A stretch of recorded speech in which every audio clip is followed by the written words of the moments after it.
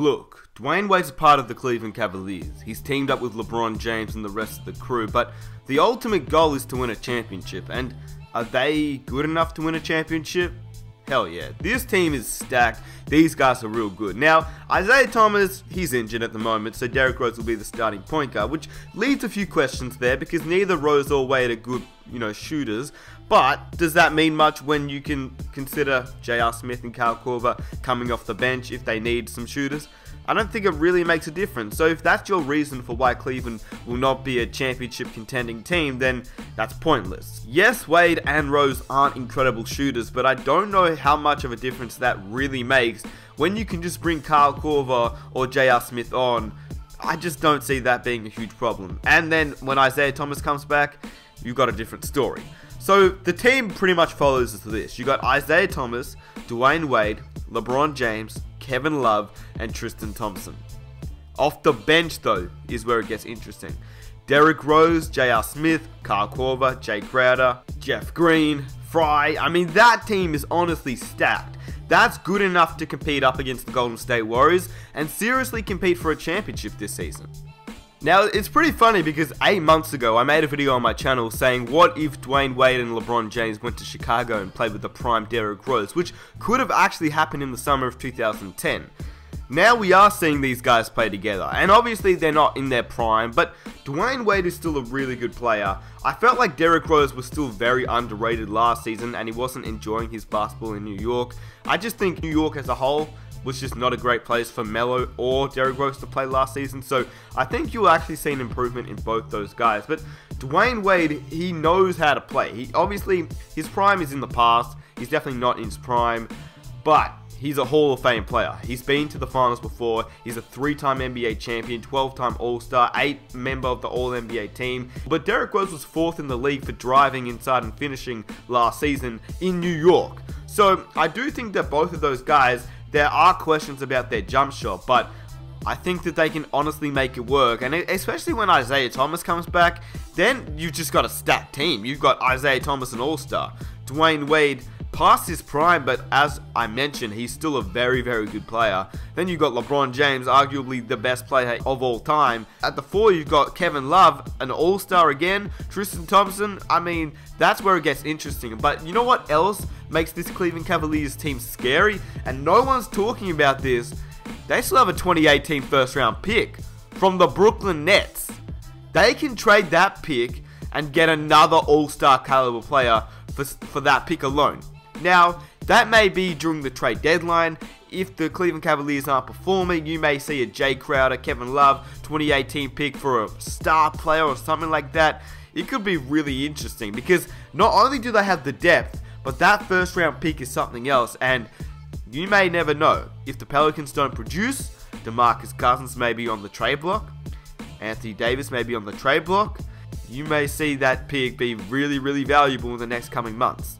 Another thing is, don't be surprised if the Cleveland Cavaliers limit Dwyane Wade's minutes, maybe some games he come off the bench, because just like LeBron James last year, they want to keep players like Dwyane Wade, and because they do have a veteran team, they want to keep him fresh for the playoffs.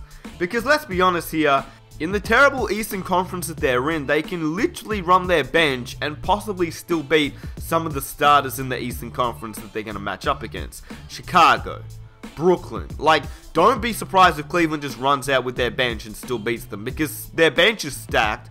But not only that, they do just want to rest their players because they're in a win now mentality, and that's quite obvious. I don't think they have a very young player on their team, apart from maybe Kay Felder, who may never even get a minute. So their team is just seriously there to win, and so don't be surprised if you'll see Dwyane Wade on the bench for some games, Derrick Rose on the bench for some games, Kevin Love, he may be the one guy that just plays the whole season. Just maybe some games he gets a few less minutes, but majority of the games he does just play normally, because when you think about it, this team is just here to win and just wait until the playoffs. If they could choose to go to the playoffs right now, I think they would do it because they're in the Eastern Conference. There's no way I don't think that they're not making the playoffs. And then once they're just facing up against the Golden State Warriors, they need to be fresh, because that's something that the Warriors don't have.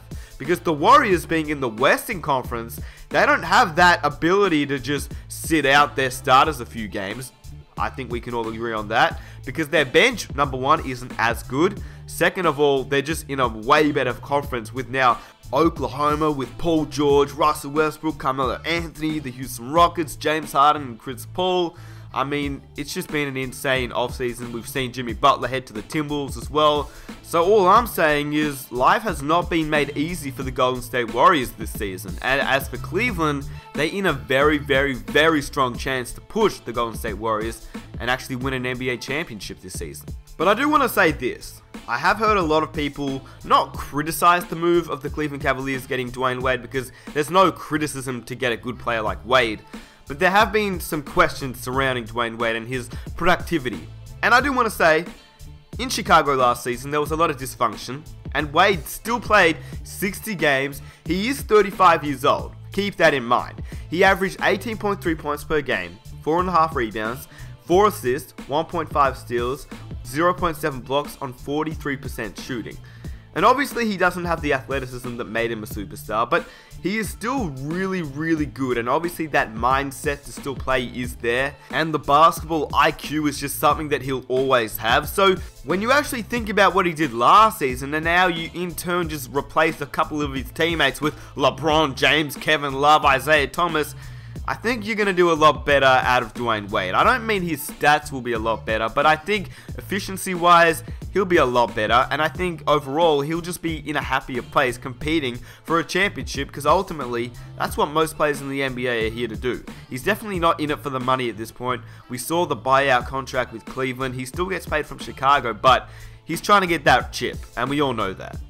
Lastly, what intrigues me about the move to get Dwyane Wade is simply the fact that this team can run so many different types of lineups. If they need a shooting lineup, they can put Fry, Korver, J.R. Smith in that lineup. If they need a driving lineup, they got Rose, Wade, LeBron, still an insane lineup. If they want to go small, they can have LeBron James at the 4, or even Jay Crowder at the 4, Kyle Korver at the 3, Wade at the 2, whoever at the 1. Like, this team can go small at any point. They can go tall. You've still got Tristan Thompson, Kevin Love, LeBron James, who's 6'8" monster. Then you can run Kyle Korver at the 2 and have Dwyane Wade at the 1. Like, any lineup you want, this team has it, which is insane, and that's why their depth is just ridiculous. Like, they can literally run any type of lineup with who they have, and they're still always going to be in that ring for a championship. Now, obviously, there is some risk for the Cleveland Cavaliers signing Dwyane Wade, but that risk is like a 0.1%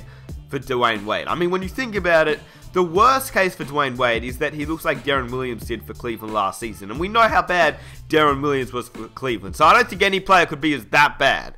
But in saying that, Deron Williams was a former All-Star before he was actually traded to Cleveland.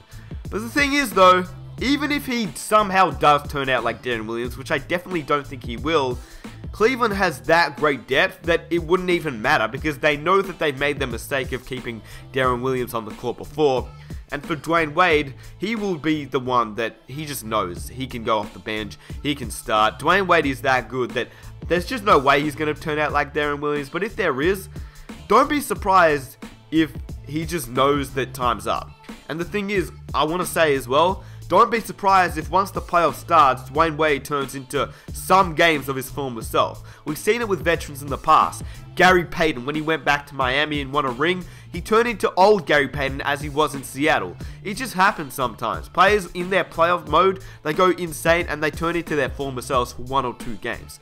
We've seen it with Alonzo Mourning. I know most of the Miami Heat old guys just because I watch Miami, but it happens to every single team eventually. Some of the veteran guys, even if they're past their prime, they step up during the playoffs, and I can just definitely see that happening with Dwyane Wade. Don't be surprised if there's some magic still left in those knees. And I hope you guys enjoyed this video. Let me know how you think the Dwyane Wade to Cleveland Cavaliers situation will work out. If you guys enjoyed this video, definitely hit that subscribe button for more NBA content every few days. If you guys could leave a like as well, I'd really appreciate it if you guys could drop a like. And go check out the new website, nicksmithmerch.com. Get your Nick Smith merch, NBA merch, whatever you guys want. It's on the store. And I'll catch you guys in my next video. I'm out. Peace.